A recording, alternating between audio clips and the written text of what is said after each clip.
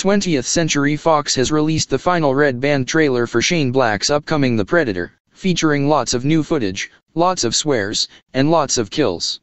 Check out the final The Predator red band trailer below. From the outer reaches of space to the small town streets of suburbia, the hunt comes home in Black's explosive reinvention of the Predator series.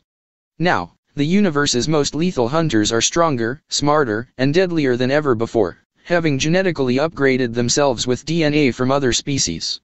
When a young boy accidentally triggers their return to Earth, only a ragtag crew of ex-soldiers and a disgruntled science teacher can prevent the end of the human race.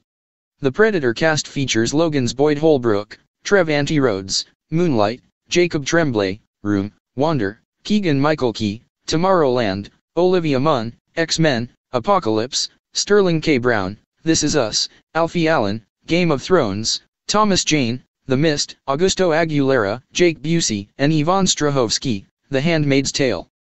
Black, who wrote the script with his Monster Squad co-writer Fred Decker, has confirmed that the film remains in the continuity of the first two movies and isn't a full reboot of the series. He said there is a reference in the script as to why the film has a singular title, and that the film will carry an R rating.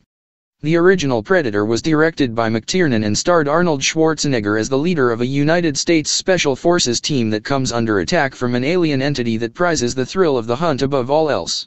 It was followed by a direct sequel, Predator 2, in 1990 before crossing over with Fox's Alien franchise for two additional sequels, Alien vs. Predator and AVP, Requiem.